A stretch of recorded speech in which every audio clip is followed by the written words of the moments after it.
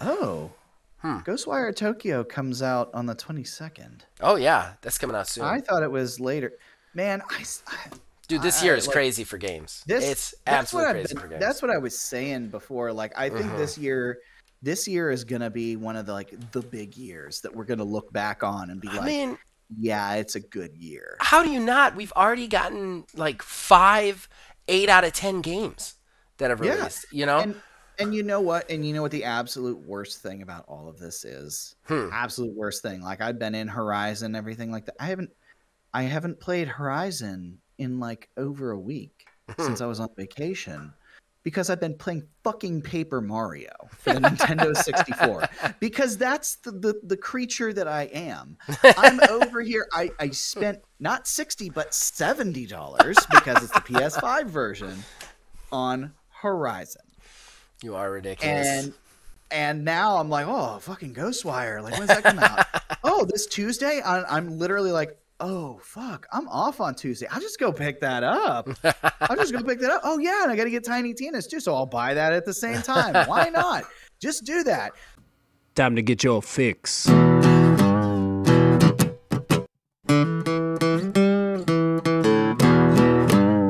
It's a horrible gaming podcast. It's not good, it's not great. Horrible gaming podcast. It's not even what you would call fair. It's really not that good.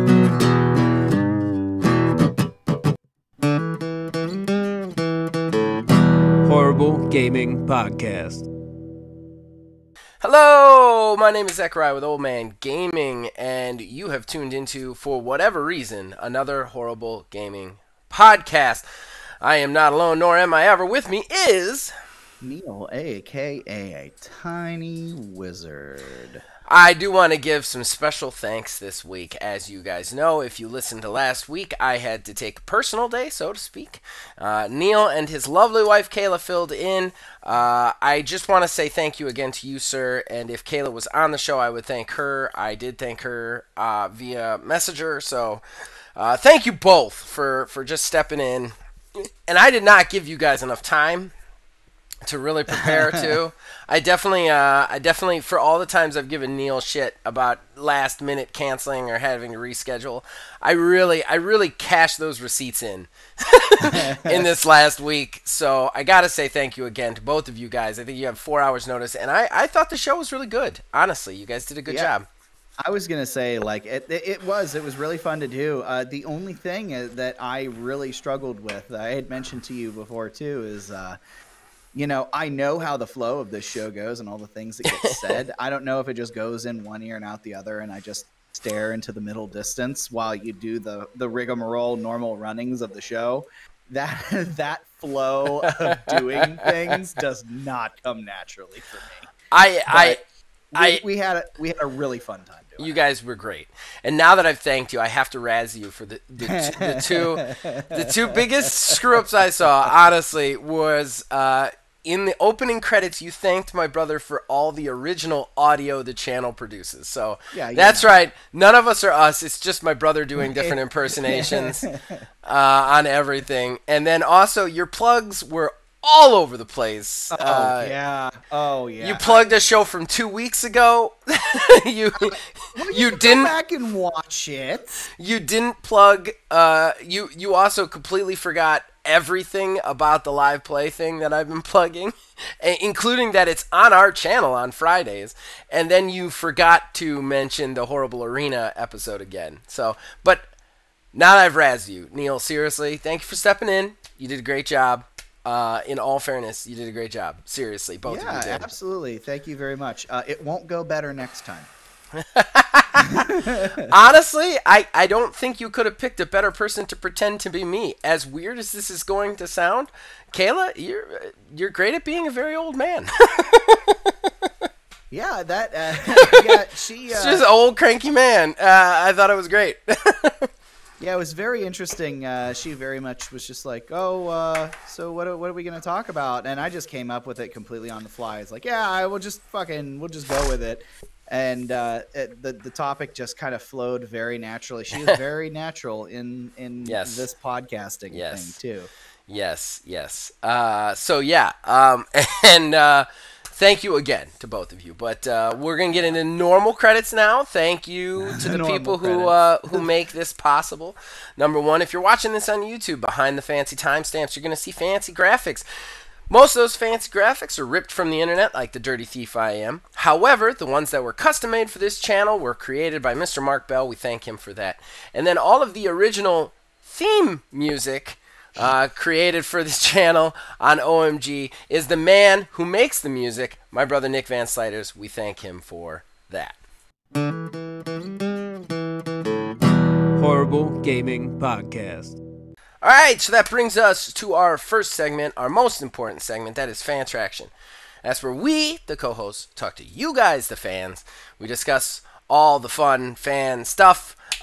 We discuss all your comments in all the places we read them. And yeah, so we only got 3. One of them is going to be used for the talk down. That's Philbilly330, so we'll get into that in a second. But first, Jason posts, who put the bop in the bop? She bop. D-bop. So thank you, Jason, for that. What? No necessarily response. I think it's Cyndi Lauper lyrics, actually. She bop. No, maybe not. I don't know. Then we've got our good friend William Hoon. Ha! Exclamation point. I humbly accept your apologies. I'm guessing because you guys forgot to say hi at first. Yeah, I missed the hi. It's the most important part. The hi. It is, and that's why I was called out for it. He says, wow, Neil, that sucks you can't use your Kishi anymore. Yes. He then continues to say, I really don't want to elaborate on the Nintendo DS Settlers. It left scars that will never heal. He then says, getting mad during It Takes Two? For some reason, I can't really imagine Neil being mad at anyone. Doesn't seem to fit his personality, really.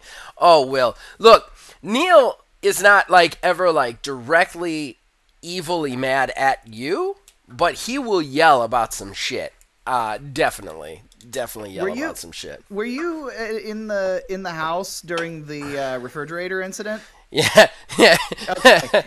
Yeah. So it does happen. It does happen. Long story short, we bought a new fridge whenever we moved. Zach was helping me move, and they just decided that they didn't want to install our $1,300 refrigerator because they didn't want to even try to look at measurements, even though I quadruple measured the size of the space for it. So yeah, it is rare. It is rare, but it does happen. It does happen. Neil will also go on very loud, angry rants about things. Yeah, that's true. He's very dramatic with his recalling of events, such as. I already know what you're gonna say. The tree hitting the car. The tree. At the end of the day, a tree hit my vehicle. This story has now lasted for years and is now permeating outside of my small circle out into the world. I want to tell you, William, the best part of this story is not the story itself. It's the fact that Kayla, his wife, is talking about how dramatic he can be and then explaining how dramatic he was about this story. Neil overhears the story, and instead of prove her wrong by saying, oh, I wasn't that dramatic, he goes on a rant, the most dramatic rant, standing at the end of the room screaming about the tree, and everybody's laughing. And I'm like, Neil, I don't think you get that none of this is about the tree. It's about how ridiculous you get about the tree. And yeah, it was very funny. So Neil could get very dramatic and loud. Wow, that's not necessarily angry, but William then continues to go on. He says, on gaming with your SO or your kids or non-gaming gamer people, Mario Party is a winner for sure. Honorable mention to Dynasty Warrior series. Really? You put that on easy mode and anyone will feel like a god on the battlefield. I agree with that. I totally agree with that. Dynasty Warriors is a lot of fun. It is. It's very stress relieving. Thanks for the show, and I hope Kayla will be back on a future podcast.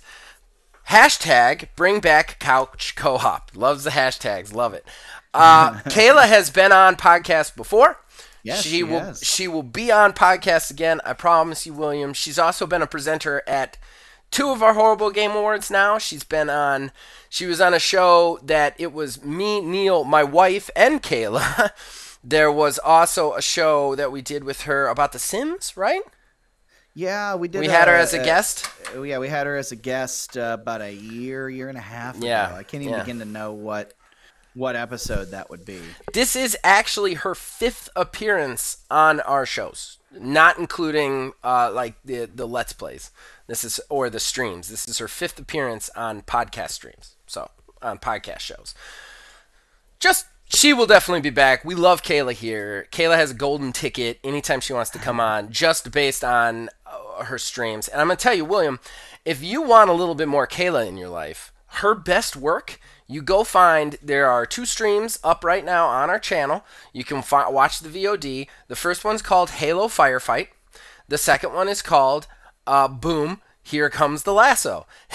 And it is also us playing Halo Firefight. It is me, Neil, and Kayla playing. You want more Kayla in your life? She did her best work on those 2 shows. I'm telling you right now, she is nonstop hilarious on those 2 streams. I had laugh lines from her on those 2 streams. It's just a bunch of her talking shit. It's all it is. Right. All right, so that's it for fan traction, but I do want to give a quick disclaimer. So I am finally going on vacation with my family, taking a family vacation. Now, we will still have, yes, woo indeed, we will still have some content for the channel. Our normal Let's Plays will come out. The streaming will stop for that week, but we will also have a podcast. However, of course, I cannot record the podcast in that week. So right after we're recording this one, we are recording a special podcast, our episode 134, that will go up during that week of vacation. It will not include fan traction. That does not mean you should not post fan traction to this show. We will catch up on all the fan traction when I come back from vacation the following week in episode 135. But episode 134 will be a special episode where we bring back the Horrible Arena for a big full throwdown. And I hope you guys listen to that and vote on the pitches you like the best. But yes, just so you know, your fan traction will not be read on episode 134. It will, however, be read on episode 134. Of 5, I'm pretty good at going back and catching it all. So.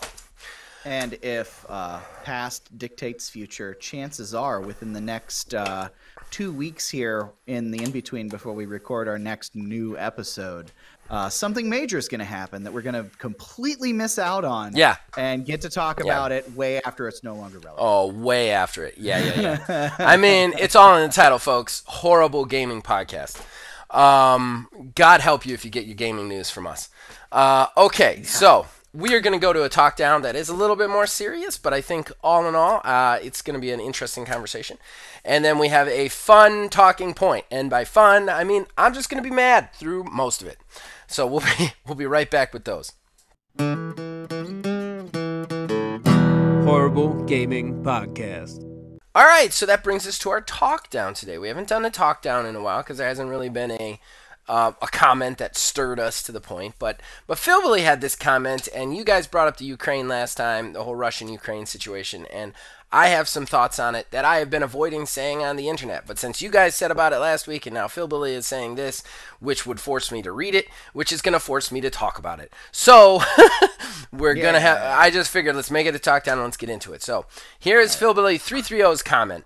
What's up, guys? Good show, Neil and Kayla. You did a good job keeping it entertaining. Just a side note, just be careful with the political opinions when saying things like it being a good thing that companies like Nintendo are pulling products from Russia. Just remember the Russian people aren't bad people. They have a terrible evil leader in Putin, but only 13% of people in Russia actually support Putin. And pulling products is only punishing regular people. In perspective, the U.S. has been supporting the Saudis' genocide of Yemen for years. We just don't hear about it because it's not advertised in the media.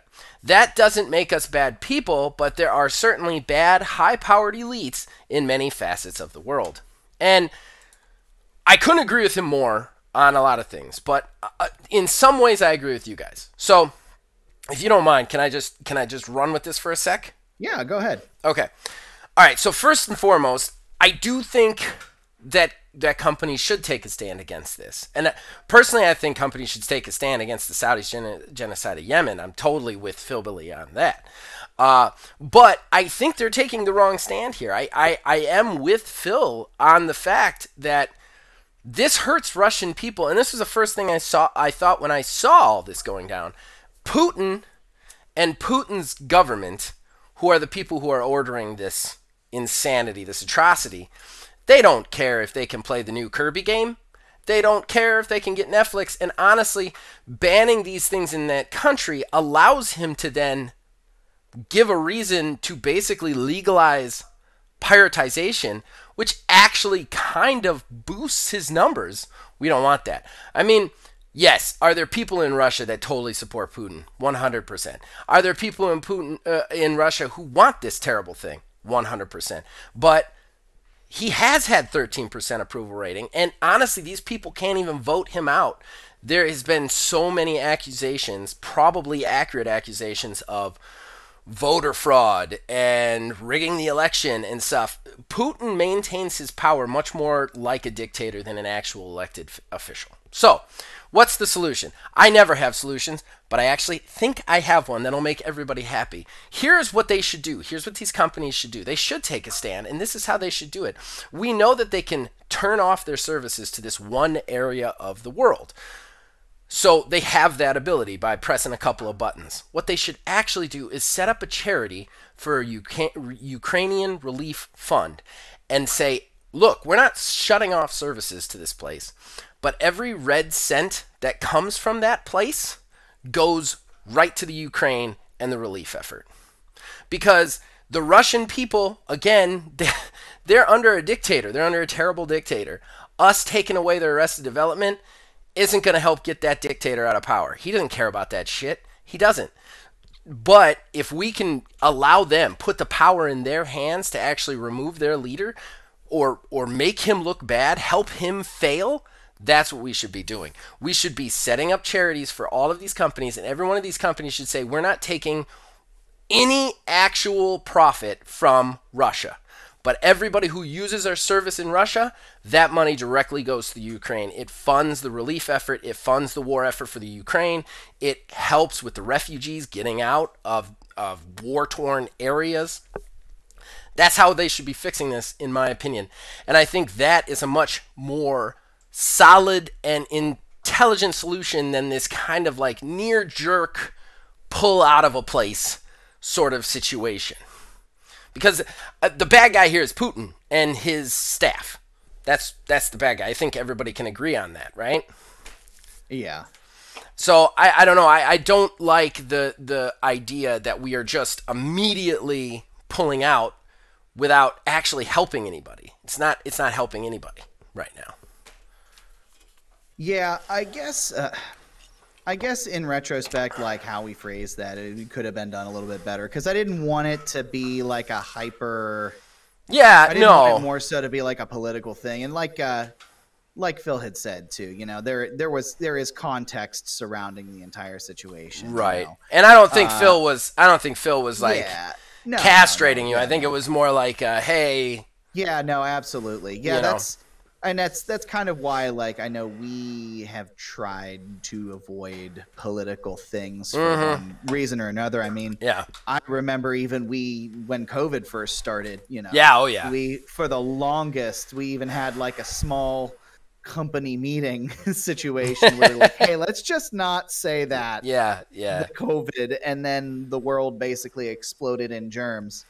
So, yeah. I mean, as a result, it was kind of unavoidable. And I mean, inevitably, it was going to get to the point to where we almost talked about it on, I think you had an odd and end a couple weeks ago that was like somewhat related to it that we kind of passed over. We passed over specifically to avoid this, And it's starting to permeate, you know, more into the main consciousness of everybody here in the States, and I'm sure around the world as it is. So, yeah, it is one of those things. It is a conversation that does need context for sure. It does. It's tricky. some random dude in his basement, of course, is not the authority on foreign relations and foreign politics and everything like you that. You get into that situation, though, because you end up, like, I mean, I got in some trouble with saying something on the podcast because, you know, these things are very emotional. They're heavy. You say things. And the thing is when I was saying what I was saying, I don't even necessarily think what I wanted to convey was wrong. The way I said it was wrong because I was emotional at the time. You know what I mean? Like, it was a fresh wound. So, like, the way I went about talking about it was not correct, you know? And I think it's one of those things where it's like, it's tricky. These are really tricky situations to be in. But I wanted to just talk about this because, you know, we got to address it. Phil Billy talked about it in a fan traction. We've got a hard, fast rule. We read all fan traction posts. And I think that, these companies should definitely take a stand. They definitely should. They should take a stand against any area that's doing this, but they should take a stand in a smart, logical way instead of just hurting people who don't, like, the Russian people, like, as a collective whole, don't want Putin and they don't want this war. Yeah. Like, I mean, that's their own polling, you know? Like the average Joe Smo in Russia waking up and going to work doesn't want to be fighting, doesn't want their country to be fighting this war, you know? They don't want Putin in there. Yeah, so, like, it's tricky. Yeah, and I like the idea that you put forward, because it's one of those things that I feel like everybody wins, and it brings that context. It does. The situation to the forefront. And then you've got, I mean, if you did that, right, exactly, it raises awareness. You do that, you allow the Russian people to really take a stand if they want to. And if they don't want to and they want to use those services, well, then they pay for it. You know what I mean? Like, it really allows more power to go into the hands of the right people than this, which is just really, I mean, like I said, I don't feel like Putin is missing Arrested Development or the latest Kirby game. You know, I don't think he's even affected by that. You know, as long as he's got a bear to ride shirtless somewhere, he's fine. But, like, I think that like this really puts the power in the hands of the people. And if Russia, if we were wrong about it, somehow the polling was wrong and Russia did want this war, well, we would know it right off, because they'd have to turn off their Netflix boxes. You know, they'd have to turn off their game systems, or all of that money would go to the Ukraine, you know? Right. So, yeah, that was my solution. I'm glad you agree with it, but thank you, Phil Billy, for bringing that up. We appreciate it here, as usual. All right, you got anything else to add, buddy? No, sir. No, sir. All right, well, let's go to the talk down, where I can really get mad and then sound ignorant, because now that we've found some way for me not to sound ignorant, I've got to undo all that, right? Of course. Horrible Gaming Podcast. All right, so that brings us to our talking point, and it sucks. It sucks a lot. And I want to say... It sucks? A bad thing? We're going to talk about a bad thing here, and there's no way. All right, look, anybody who is excited for Starfield, you need, I'm going to say this to you as a public service announcement from a 40-year-old gamer who has been watching this now very heavily for at least 2 years, if not more. You need to curb that enthusiasm. So Starfield recently released another one of these developer diary nonsense bullshit blog posts. And basically what it does is, again, did it have any gameplay? No. Did it have any trailers? No. It showed your first companion, which is this, like, robot guy. And then it was a lot of concept art. It was a ton more of that, like, concept art shit that they've been feeding us. They talked about features, Neil, that are insane. They talked about a feature where there are factions and you can join any of the factions and you can even sabotage the factions from the inside out. Mm-hmm. And then the factions themselves, what you're playing for, you can become a leader of it, and you can decide the fate of which factions win and which factions lose. Then they talked about like this obsidian feature that they're bringing back for like persuading people and talking to people.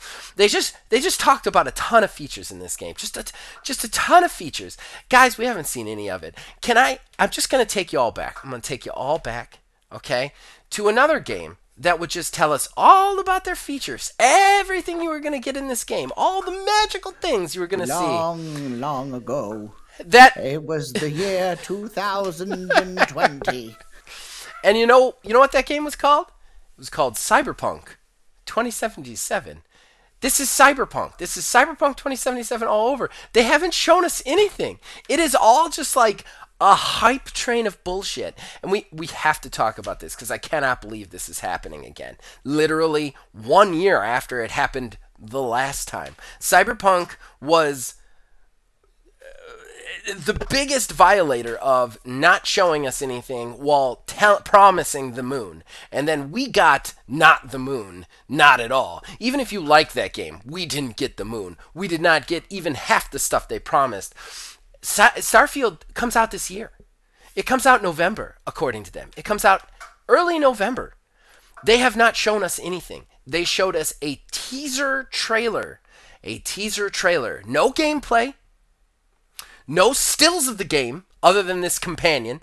Nothing. We have seen concept art, a 30-second teaser trailer, and a companion.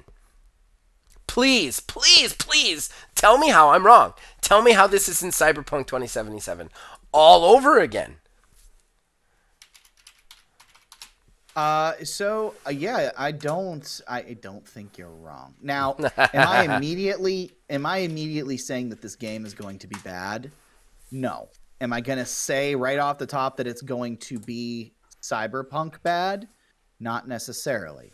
That said, to put it into some context for you, the official announcement outside of the rumors that had been previously going on for years leading up to it, it was E3 2018 was when Starfield was officially announced.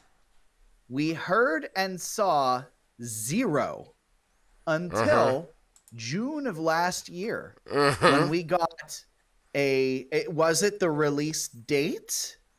I believe it was the release date that they had given us, or at least a release window. And then we had this most recent little dev diary thing where we got, it was 8 seconds, yeah? It was longer than 8 seconds, but they've been doing this show called Into the Starfield. I think this was like the first episode of it, and it's just like, I can't. I actually have that trailer up. I didn't want to watch it on camera. Hold on, you guys might hear some sound for a second. It's 7 minutes. 7 minutes is the video. 7 minutes. Starfield episode. No, I mean like new footage. Oh, you mean the announced trailer thing where the person's walking onto the thing? Yeah, something along those lines. I mean, to be fair, I had said to Zach, I've had a crazy week this past week, so I knew something like this was going on. I have not physically seen this trailer. There is no new trailer. Neil, there's no new trailer. That's what I'm saying. Dev diary. Yeah, it was a 7-minute dev diary where a bunch of talking heads talk to you about what's going to be in the game while they show you shit. But they never actually showed you anything other than this new fucking companion thing. Yeah, so we've gone this complete weird opposite direction now, because we have complained many times about, announce trailers and everything like that and just show us something, and we get those announcements super early, but it's just some dumb cinematic thing that doesn't really mean anything. But they have not had regular gameplay updates or anything now. So they tell us that a game is going to exist, give us a very broad stroke as to what it's going to be. And now for a game that's supposed to be coming out in basically 8 months from now, still have no real information outside of a grand total of maybe 4 minutes, if that, of in-engine footage, not even gameplay. Not even, yeah. And this is supposed to be coming out this year, you know. Nintendo can kind of get away with it to some degree, even though they haven't been, in my eyes, for the past couple months, because they usually deliver. But Bethesda has not earned that. They did at one time have that right, in my eyes, at least be able to get away with it and be like, yeah, it's probably going to be good. But given their track record recently, I don't think. Yeah, I am leaning more so towards a cyberpunky situation. Yeah, my problem isn't even that it's like, oh, it's coming out this year, and we haven't seen any announced trailer. My problem is that we haven't seen any gameplay. Like, there's no gameplay from this. This is a promise. This is a promise of a promise right now. You know, you look at the Nintendo stuff. You mentioned the Nintendo stuff. Nintendo, I mean, I'm not Nintendo's biggest fan. Everybody knows that. But when Nintendo does it, they show you a gameplay footage. I don't think I've seen an announced trailer from them since Breath of the Wild 2. Every one of their trailers that comes out has gameplay in it right off the bat. Kirby, the new Kirby game coming out, the first trailer that they showed from that, the first time we even knew they were working on it, had gameplay footage in it. Yeah. I don't know if you remember that. I mean, Dread, the first trailer we saw of Dread, Metroid Dread, had gameplay footage in it. They come out, their first trailer has gameplay footage, and then they release it 6 months later. I'm all for that. What I am not for is being promised the moon. Now, I will agree with you. Does this mean it's going to be bad right out the gate? No. There's no way. But I'm going to tell you right now something that makes me nervous. Anytime you have one of these games talking about how good the game is going to be without showing us anything of the game, it feels like they're really trying to make you look at this hand while you don't look at this one. And the problem is when you end up buying it from this hand, you don't get your money back from this hand. That's why they want you to look at this hand. We're not talking about an industry that gives refunds. We're talking about an industry that wants you to pre-order it so that they can collect that money instantaneously, use that money to get more money from investors, and then what they're going to do with that is once you have it, you're not going to give it back because you've played 2 hours of it. That's one of my big problems with this, is whenever I see something like this, it reminds me of Cyberpunk, because that's what Cyberpunk did. They did show some gameplay towards the end, but still it was very askewed. So that they never showed you what they said that you could do. They were just showing you some cool scenes and then telling you could do this thing that you didn't necessarily be able to do in the finished product. And with this, it's even more so. We don't have any gameplay videos of this game that's coming out in 7 months. We don't have any gameplay footage of this game. So, like, at that point, that makes me very nervous. Like, now, that feels to me like you're trying to get those pre-orders so that you can make the money ahead of time. You know what I mean? Like, that bothers me. This feels like a con, is what I'm saying. I'm not saying it's going to end up being one, but it feels like it. And remember, too, Todd Howard did that Unfiltered a couple months back. Yeah. And he was asked, too, about, like, the release date and everything like that. He was very cagey on all things. And he had even said something along the lines with the release date. It's like, oh, well, it's penciled in on the calendar, but it's written in, I think the exact quote was, it was written in pencil, not in ink. Right. So, like, we still don't know. And the fact that they're not really showing us anything kind of leads me to believe that what might happen, my little guess on the situation, is around these E3 times, they're going to show us a bit of gameplay. It's not going to be anything crazy. It's just going to be a little bit, maybe some more in-engine footage. But we're going to get an update to that release date, and it's going to push to 2023. Yeah. I'm very nervous about that. And I'm even more nervous if they don't do that, because I'm going to say this right off the bat. I'm not going to be fooled again. This will not be a game I buy day one. It just won't be. Well, I mean, so you won't have to buy it. Oh, it's Game Pass, isn't it? Mm-hmm. And oh, yeah, I guess that's true. Which is fine. which Cool. is fine. I get to review it right off the bat then. I get the best of both worlds. I don't have to buy it, and I'll get it. I guess I'm saying I'm not ready to put the hashtag boycott on it yet, but at the same... I think that's my t-shirt, by the way, if I get a t-shirt. Hashtag boycott. I'm not ready to put that hashtag boycott on it yet, but at the same time, this is feeling like a con. It really is. And you're right. Bethesda has had great games in the past. I'm not saying they haven't, but they have botched a number of them in the recent future. A number of them. Yeah. I mean, so, I don't know. They're just... Even the language in this 7-minute video is very like, you get to carve your own path and be whatever you want to be in this world, you know? And like, I love that. Yeah. I love the idea of that.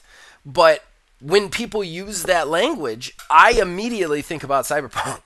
Because I couldn't be what I wanted to be in that. I had to be the same dude that everybody else had to be. Like, yeah. I don't know. Go ahead. I'm talking too much. I was going to say, too, I don't know if you'd seen or not, they did, Adam Sessler did a whole The Secret-ish history on Cyberpunk. I didn't get to watch it. I have seen that it's up. I haven't gotten to watch it yet. Yeah, it was good. Great. He's awesome.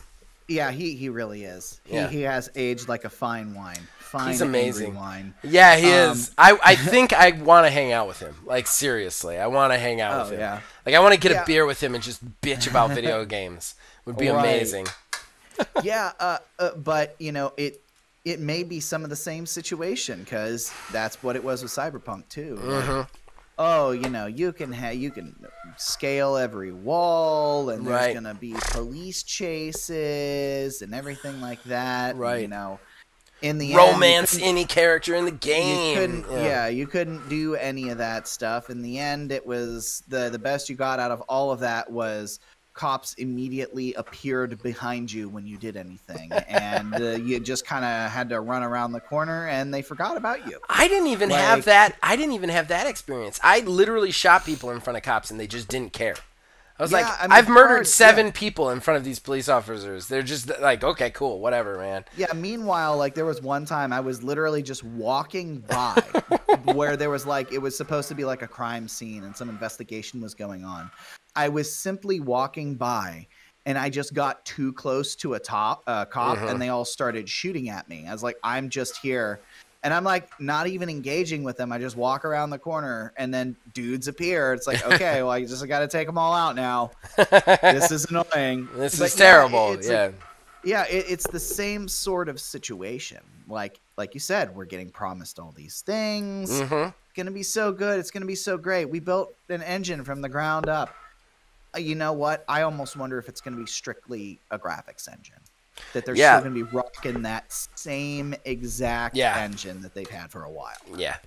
I do not believe for a second that Starfield is anywhere near what they're saying it is. And look, I could be wrong. I would love to be wrong. This game sounds really cool. Like, it sounds like something that would be awesome. Like, it's like a kind of NASA punk sort of game where, like, you can literally do anything and go anywhere in your spaceship, and it's just whatever. That would be awesome. That would be awesome. Skyrim in NASA punk? Sure. Here's my money. Take it. But you haven't showed us any of that. We haven't seen any of that.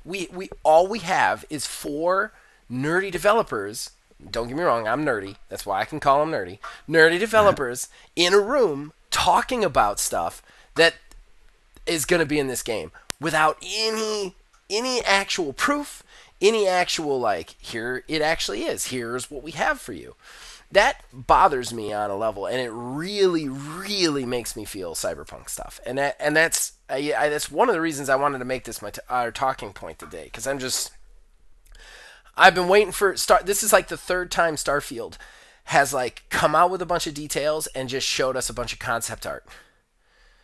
You know? Yeah, but I mean, in the end, like, what have they told us? Like, if we look at all of these little info dumps, right, that they've given us, what has been told that has been like direct and factual and has been proven to us. Sure, yeah, we're gonna have X, Y, and Z. We're gonna have, you know, you can join factions, this, that, and the other. All we really know concretely with this game is you will be in space and it will come out on or after November. What was it? 11. November 11 November is the release date right now. Yeah, with the picking the Skyrim date.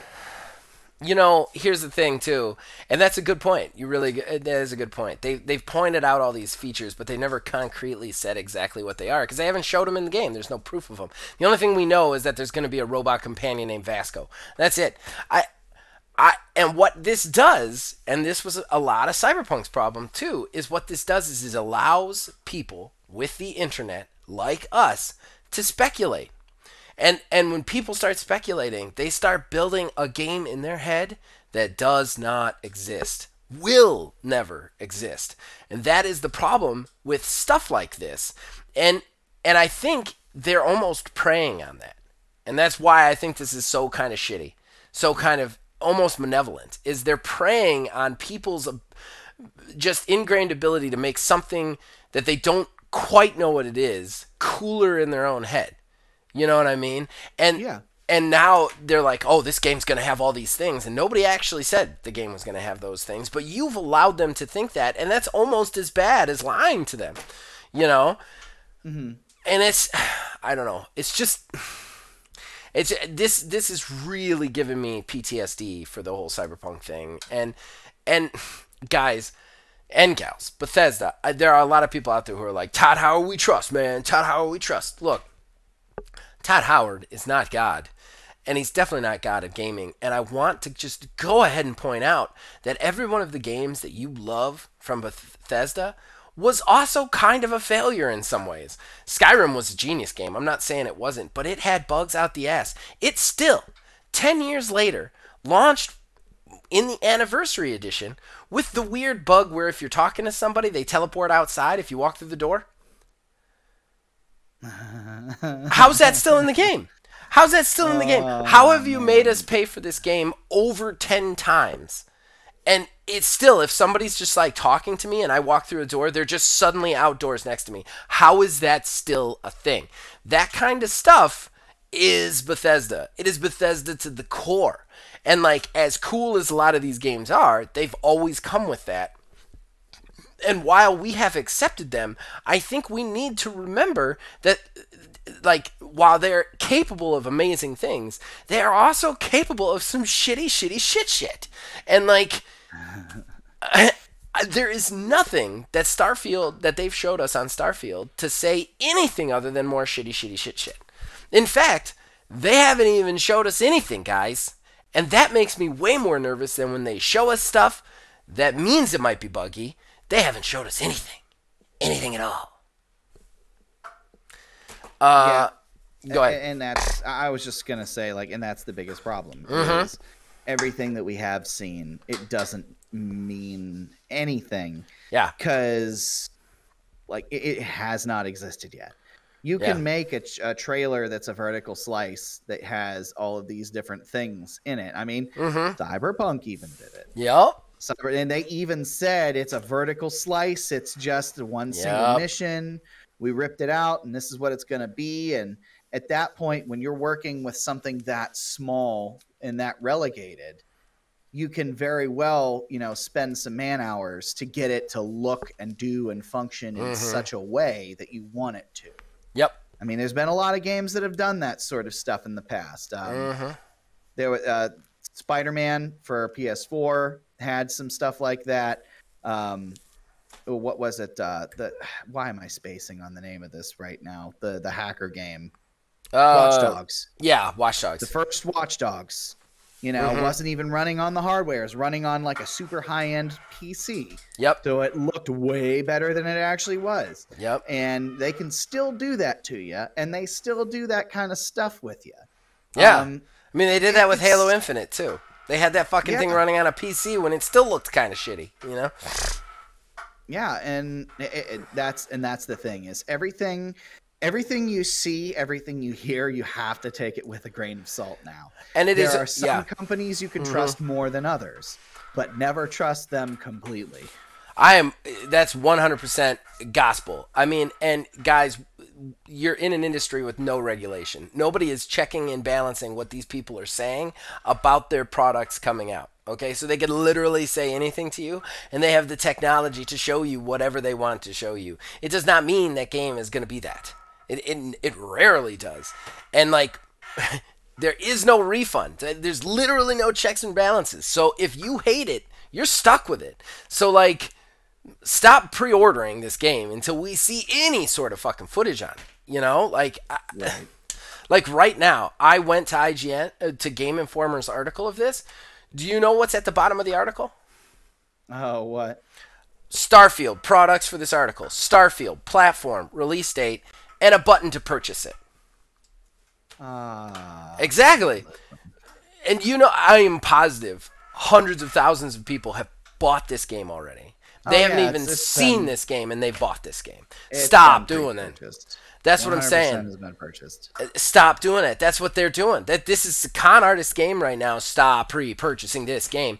I'm not against pre-purchasing on a whole. I'm not. I've got Tiny Tina's Wonderlands pre-purchased already. I'm not against it. Stop pre-purchasing games that haven't shown you anything. Anything. There's nothing showed to you from them. There's no reason you should be buying this game. There is no actual product. There is an idea of a product that they are talking about here and that they are promising to give you on a certain date, but they have showed you no proof of that. Stop taking these developers at their word. They're all liars. I don't know. I guess we're kind of beating a dead horse. You want to go to odds and ends, boss? Sure. Let's do it, guys. Let's do it.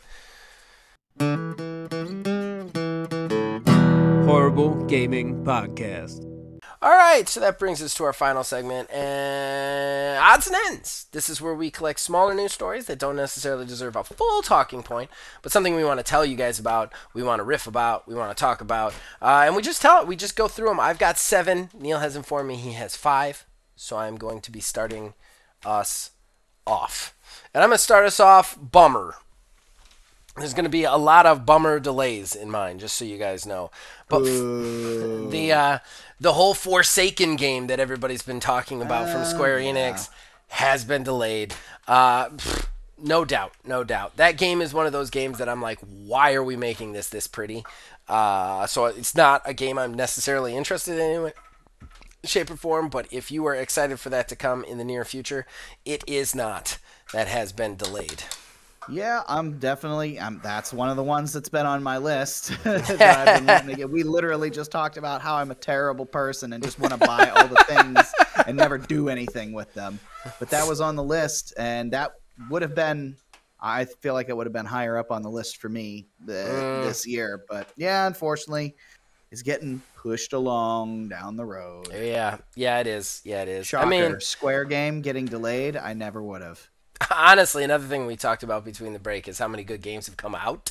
So, like, we've gotten more games in the first 2 months, 3 months of, like, this year than we got all of last year. So, like, right off the bat, I mean, we got Sifu, Tunic, we got Horizon Zero West, Forbidden Dawn.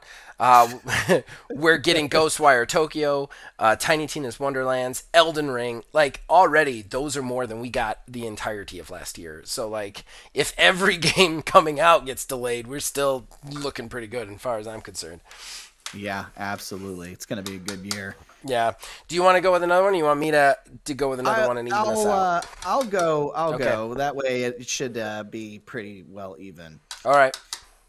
So apparently Reggie Fils-Aimé opened up at an interview at South by Southwest because apparently he was on a board on a panel for questioning at that, and he was talking about his time over at GameStop.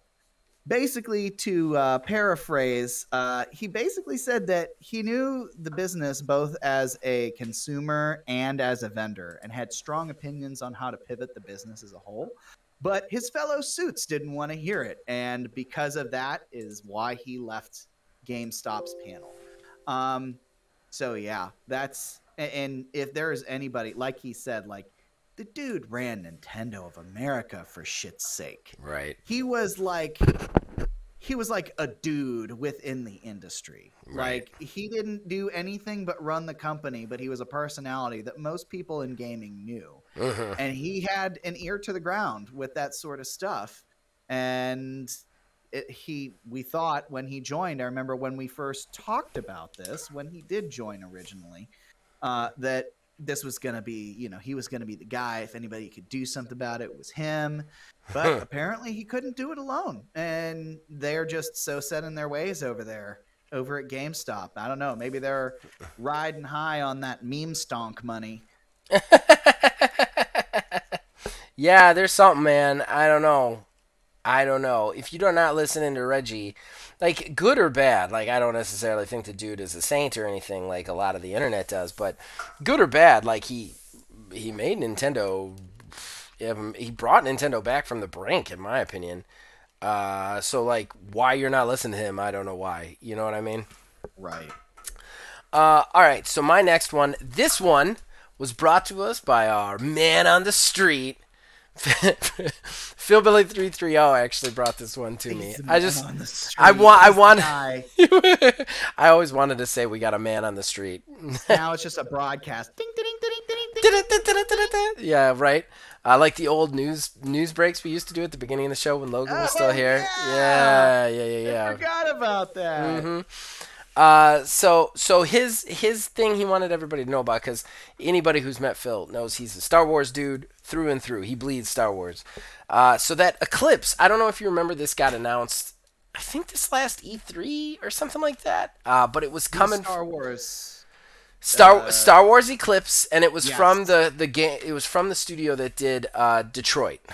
Quantic Dream. Quantic Dream, right? So that game is delayed until 2027. What the fuck? Okay. Wait, what? Right. So I guess the whole thing behind it is they wanted to actually make it a little bit more, less like a playable novel like the other ones are, and more like an open world type thing. So they released that announced trailer to get people to, apply and to get to staff up. And they have been unable to staff up people to make that game. So they're like, well, we haven't gotten any staff, so we're still in pre-production. What's even more funny about this to me is everybody got pissed about this on the internet, and IGN did a follow-up story about this, this is the only nice reason that I was not on the show last week, is because this came out after Phil told me it, but after the episode, so I wouldn't have been able to give this information. But people were pissed about it. People were like, what do you mean that's not coming out until like 2027? How can you delay a game that long? And basically the developer fired back. This is actually an IGN story, and he said, we didn't delay it that long. We never announced a launch window, so we've never actually... Fuck you. Get out of here. Right? Right? That is just the biggest... That is the biggest consumeristic. Oh, I know. Come on. I know. And it just further proves they know what the fuck they're doing. Yeah. Whenever they show these things off, they know what they're doing. They're generating the hype. And then, of course, they get to, big bad company go put you in your place because you speak out of turn. Like, get the fuck out of here. Yeah, that's it. They were like, oh, no, we never actually announced it, so it couldn't be delayed. Yeah, that's exactly what happened, and it is bullshit. So that's that one. But thank you, Philbilly 330, for bringing me that story. That's appreciated. Yes, thank you very much for that. It's information, that's for sure. Yeah, it is. It is. Jesus. How much bullshit. All right, you're up, sir. All right. Yeah. So Sony had another State of Play a week after they had a State of Play. Yeah, I saw that. I don't know what State of Play even is anymore. I guess they just want to drop a trailer and make it fancy. But this time it was for Hogwarts Legacy, Yeah, which I saw that. we had wondered where it went, and it looks like a solid okay. Um, I so I already am seeing all of the different opportunities that WB is going to have to monetize the shit out of this. Because did you watch this at all? I have seen some clips of it, and I looked at some stories and some screenshots. I did not actually watch this state of. I'm sorry, guys. Harry Potter does nothing for me. Neither does the world. I got no interest in that whatsoever. My wife is reading Harry Potter to my daughter right now, and I literally put my headphones on. I don't care about Harry Potter. Never going to care about Harry Potter.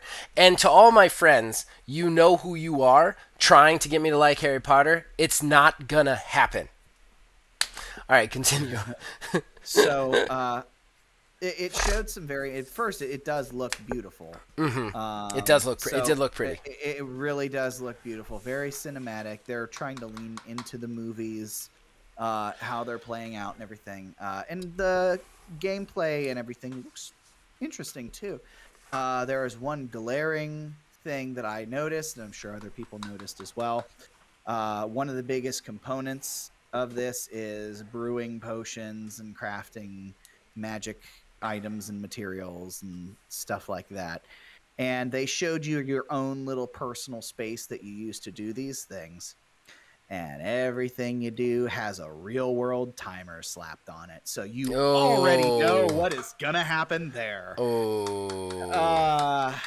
So yeah, Warner Brothers is going to be. That feels like a setup. Yeah, that feels like a setup right there. I mean, in fairness, there are a couple of games that don't have, like No Man's Sky has a couple of things that have real world timers on them, and it's to add to the realism without actually adding any monetization, especially in their Frontiers update, like everything with the city building on a planet, like all of that requires like, oh, well, this is going to take like 3 hours to make in game. But like it's to add to the realism of like this will really need 3 hours. So I'm not arguing with you. I think it's definitely means monetization. I'm just trying to like give you a little hope that it might not be that, you know.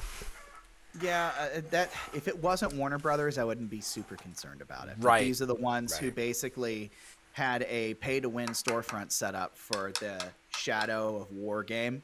Right. And whenever they removed the shop from that, basically broke the end game.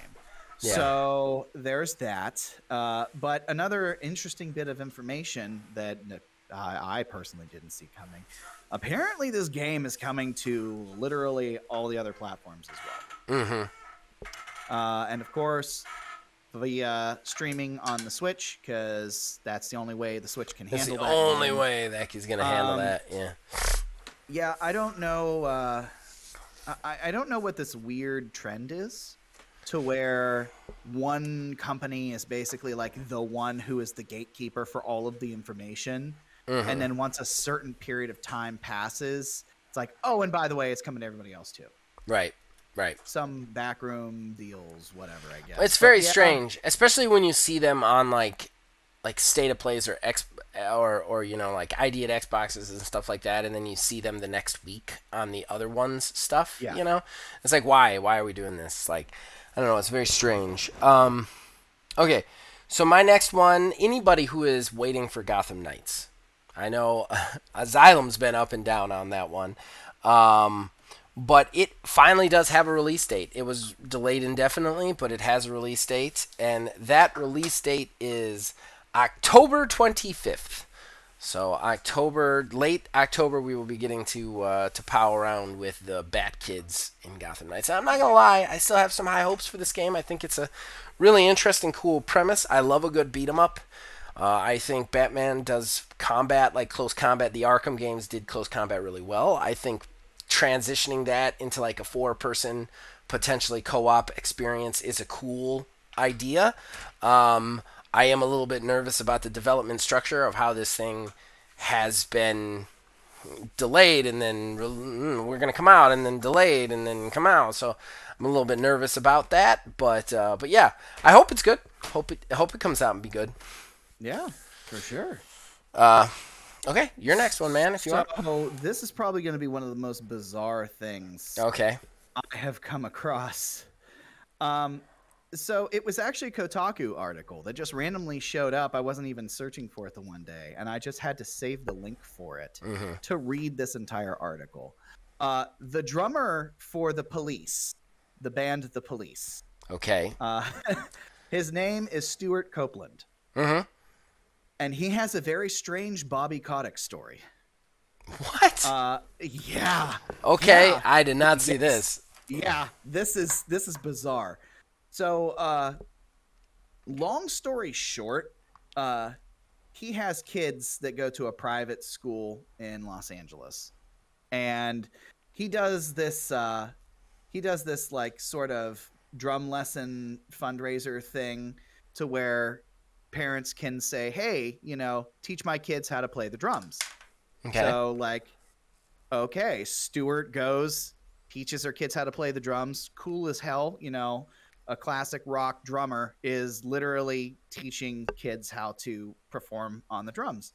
And I guess Bobby Kotick also has kids that go to this school. Okay. And he beelined it over to him and wanted drum lessons. Bobby Kotick himself? Bobby Kotick himself. And apparently he was like, yeah, cool, I guess. Like, that's fine. So I didn't mention this part as well. Apparently, this is just full of information. Stuart also composed some of the music for the Spyro games. Really? Yeah. Did not know that. So that is it. And so I'm like, I keep reading on this thing. So he had some Spyro stuff at his place, and Bobby was just kind of like investigating his house, I guess, and was like, oh yeah, Spyro, cool. And I guess Stuart had no clue who the fuck Bobby Kotick was. So he was like, yeah, I did some stuff for Spyro. He's like, yeah, I'm actually in charge of Activision. We should probably do something with that. And I guess that was the impetus to remake the Spyro games. You have the Sting drummer to thank for that. Yeah, look. That's it crazy. It's a crazy story on Kotaku, and the title of it is "The Drummer from the Police Has a Weird Bobby Kotick Story." I like just the title alone. I was like, "Well, this is gonna be interesting," and I had no idea where the fuck it was gonna go, and that's where it ended up. That is interesting. All right. So moving on, I've got a lot of doom and gloom, guys. Just prepare yourselves. Elite Dangerous. Are you an Elite Dangerous player? Do you like that game, that open world space game? I know you don't, but like as a person out there, listener, if you like Elite Dangerous and you're a console player, well, you're fucked, because they have decided to cease all console support for Elite Dangerous. The company has decided that since their most recent update, I think it's the one where you can finally walk on planets, is not going the way that they wanted it to. They have just decided that they can't keep up with the consoles, and like all the console platforms and PC. They've got to go with the people who brought them to the game, and that's the PC. So they have ceased all console support whatsoever. So there will be no more updates to Elite Dangerous on consoles. Oh no. Well, it's not good for you, but I'm sure there's some players out there that enjoyed it. Somebody out there. I'm sure there's somebody out there. I know the name, and that's about it. Yeah, I actually played the game. It was not for me, and then I moved on. So yeah, so your turn. All right, this one is bizarre as well, but pretty straightforward. Apparently, Snoop Dogg is going to be in Call of Duty Warzone as a playable operator. Did you just smoke pot in their faces and like? That was literally the ad for it. It was like a dark screen. You hear like war sounds. You see dog tags fall, smoke, and hear coughing, and it's Snoop Dogg. Oh my god. Yeah. Hey, Call of Duty players, are you sick of just killing each other and trying to win? Well, now you could just go smoke pot in a corner with Snoop Dogg, playable character. He has no actual gun skills. You can't even pick up a gun and arm him with him. He doesn't run because his lungs are sawdust. All you could do with him is drop into the zone, find a building, and smoke in a corner. And guess what? You don't actually show up as somebody to kill, so somebody else can win the game without ever shooting you. So yeah, you just smoke in a corner, and then it just devolves into entire games where just everybody smokes in corners until the timer runs out. Basically. All right. So moving on. I'm kind of bummed by this. Rumbleverse had this is the close combat battle royale that's kind of wrestling themed, but very cartoony. I thought this looked cool when it was announced. It was something that I was kind of watching. I think I've told you that before. Yeah. It had a stress test. Apparently that stress test didn't do too good because it has been delayed. So its full release has been delayed. It's not coming out. And I don't think they've given a date on its release, which is nerve-wracking there. So if you were expecting to play Rumbleverse anytime soon, you're going to be waiting a little bit longer. Very unfortunate. Yes. Very unfortunate. Did you get in on that closed beta? I did not get in on that closed beta, so I did not get to try Rumbleverse in that area. Something was going on that weekend, and it was one of those very like closed stress test sort of things. So it wasn't even like a weekend. It was like Friday from 9 to 11, Saturday from like 1 to 2. You know what I mean? It was very short windows, and there was just no way I was going to be able to play that. Yeah. So I didn't get in on it, unfortunately. So, my last one, Babylon's Fall.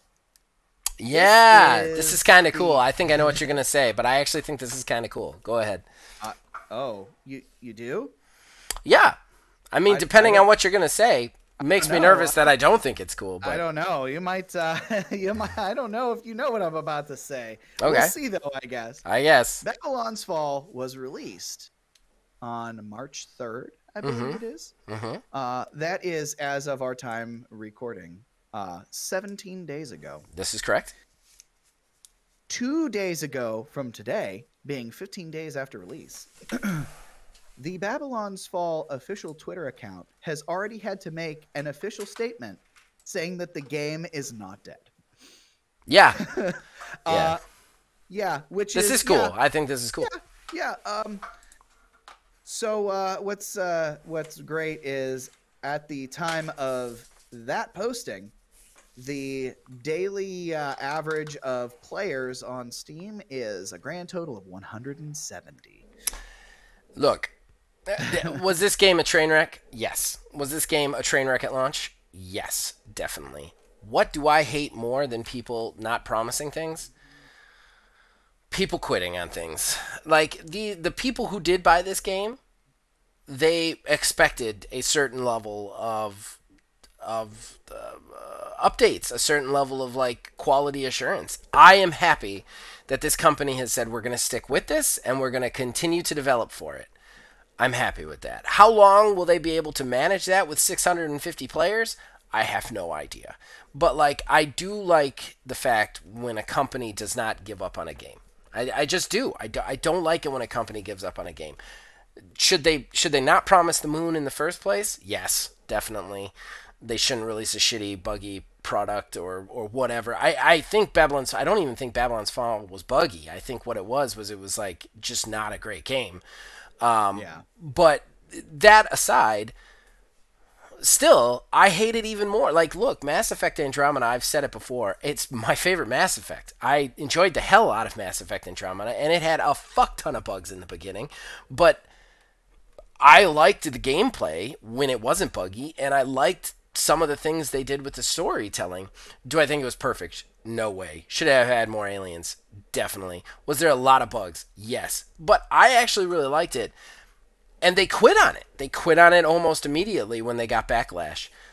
I don't like that. When I invest my time in a game, you should invest your time, especially if it's buggy. If you want to keep me around, keep me playing, you should work on this, you know? So I like the fact that they're at least saying we're going to keep pushing ahead with what we have until somebody tells us we can't do that anymore, you know? Yeah, I think the one that was really a sad sort of situation that could have potentially turned around was Anthem. Yeah. I think Anthem, yeah, that's another one. They had some cool stuff in the mix, and Yeah. what it is that they were actually doing, I'm not quite sure.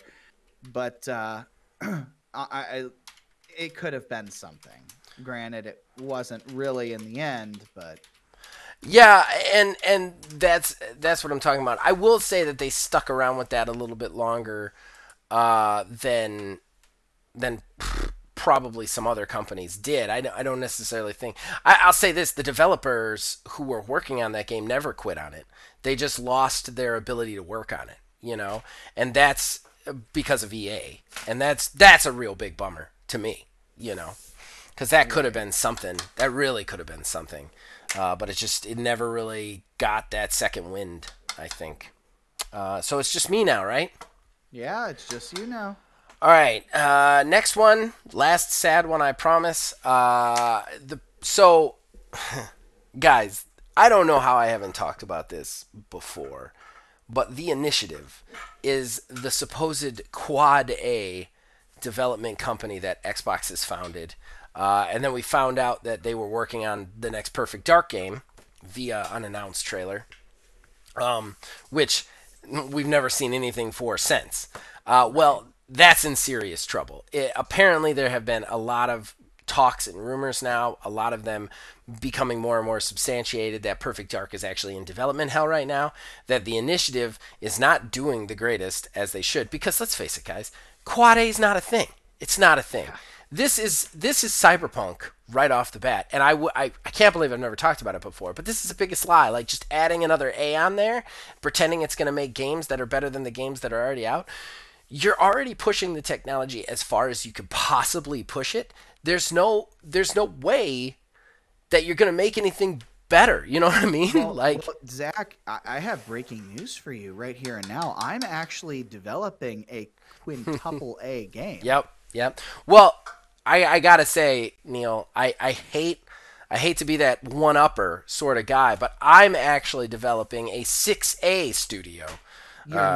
There's Yeah. no way. Yeah, I am. No, it's definitely possible for me to say that I am. See what we did there, guys? Man. See what we did there? We said things, but we didn't prove it at all, and that's what the game industry loves to do. Now they're saying that there's a Quad A. What the fuck is Quad A? AAA is the best game out there. You're already pushing the technology so far with AAA. Quad A can't exist. What does it run on? A fucking Washington, D.C. Pentagon computer? There's no fucking way. So that being said, to add into all of that, the Perfect Dark's game director left The Initiative. Really? Yeah. Dan Neuberger, who has been with the company, The Initiative, for 4 years. He was one of the first people they brought on. He was the game director for Perfect Dark. He's out. He just walked. So, yeah. It is... and what's even weirder is nobody announced it. The only reason they know it is because he changed his profile on, like, LinkedIn, and all he changed it to was open to work immediately and is looking for a position as game director, creative director, and design director. There was no, like, I'm leaving The Initiative. There was no announcement from The Initiative like we wish him well in his future endeavors. Nothing. He just changed his LinkedIn profile to I don't have a job anymore. Like, that's it. So, like, we saw the Perfect Dark cinematic trailer forever ago. It's not, none of this shit is real, and that whole company is in serious trouble, in my opinion. Yeah. All right, my last one's real happy. Kind of just a fun anecdotal thing. So, years ago, this is for a little bit more of the older gamer style, the GameCube had these pictures circling on the internet of a portable version of the GameCube, like a small GameCube that actually like you opened it and it had like a controller in it. So it was big and it was clunky, but there was these concept pictures of it, and the internet went crazy. They were like, "Holy shit, they're gonna make this! This is gonna be amazing."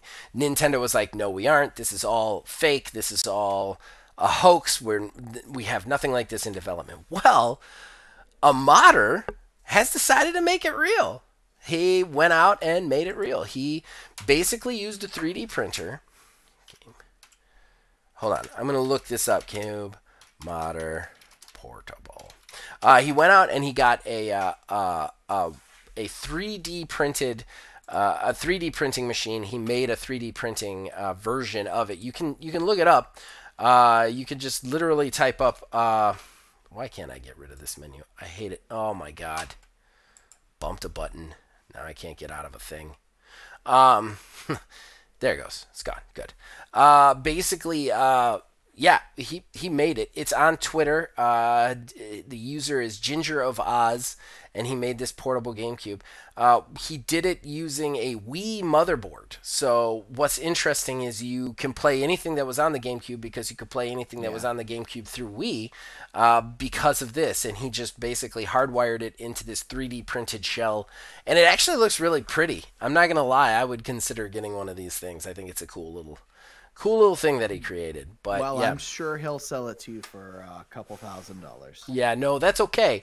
I'm sure he won't, because I'm sure Nintendo is already drafting a cease and desist letter. So that's it for odds and ends. Let's head to the plugs. Wrap this bad boy up. Sure. Alrighty. Horrible Gaming Podcast. All right, so that brings us to the end of the show and the shameless self-promotion that comes with it. Ladies and gentlemen, Neil, would you have anything special you want to plug, sir? Well, gonna keep plugging Halo Infinite Road. But a little whoopser-doodle happened in our last recording session. Yeah, fuck Halo. Something happened. Fuck We're not OBS. quite sure Fuck Halo. what. We got only audio. So the last little recording session that we were going to do to get us through Zach's break kind of went away. So if I remember correctly, that means that there's going to be a 1 week break. Yes. A 1 week break. There will be an episode this week, the week that this podcast is posted, but the following week we will be off. Then we will be back to it the week after. Yeah, but outside and fuck of that, Halo and fuck OBS. And it was, you know what? I kind of feel like that was a good one, that because we were just like, yeah, it was great. Dumb things were happening. It was dumb things. It was great. It was good audio. Yep. It was great audio. Yeah. You'll never know what happened. Yeah, just dump the lemon juice on the wounds. Yeah, it was great. It was great, and it's all fucking gone, and none of you will ever get to hear it because fuck Halo. And it's the gift that keeps on giving, because that means we have to do it all again. And that's why we got to take a break, because I'm not doing it again right then. I was so mad. I just stared at my screen in rage for like... And you guys don't understand. Halo 4 levels are so fucking long for no fucking reason, man.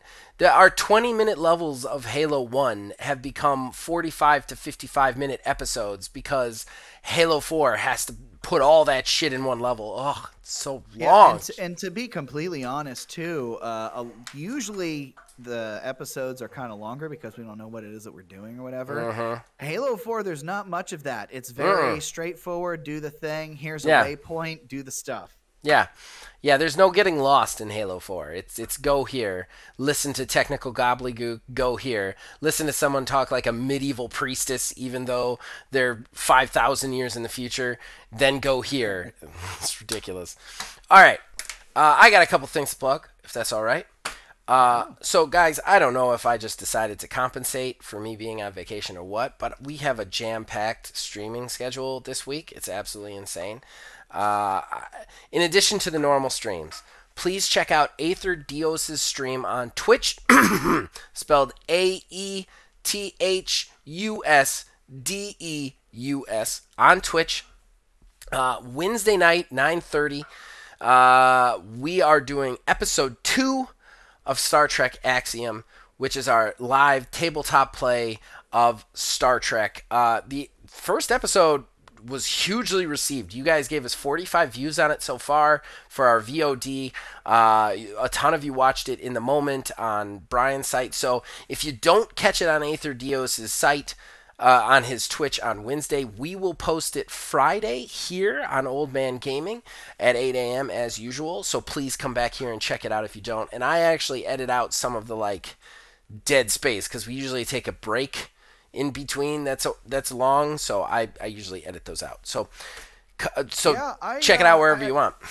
I listened a little bit of it because we had I know zero about Star Trek, by the way. That's all right. I never watched. I don't know anything that's going on.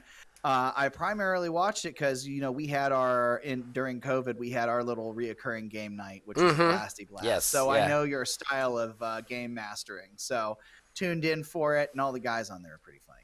Well, and I just want to let everybody know, shit pops off this episode. I'm telling you that right now. If for any reason you listen to the first episode and we're a little bit bored, you're not going to be this episode. And we haven't even done it, but it's going to pop off because twists, they be a coming. That being said, this Thursday night, we're doing a special 330 stream, myself and Phil Billy. We're bringing back the Borderlands 330. We're going to do a launch stream of Tiny Tina's Wonderlands, myself and Phil Billy. Phil Billy will be on the YouTube side. I'll be on the Twitch side. And we are going to be diving into Tiny Tina for the first time. Very excited to play that. So please come back here and check that out. Thursday night, 9:30. Well, I'd say probably closer to 10, but somewhere between 9:30 and 10 p.m.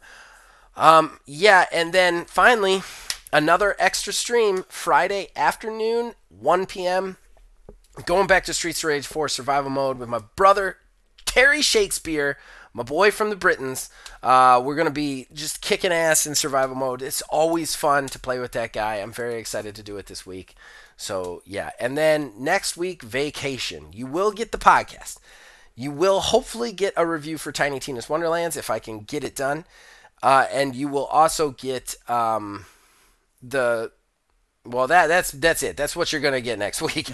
Because there won't be any streaming next week. You also get a prelude on Sunday. We've got 2 more episodes of unpacking to do. So, yeah, I'm very excited.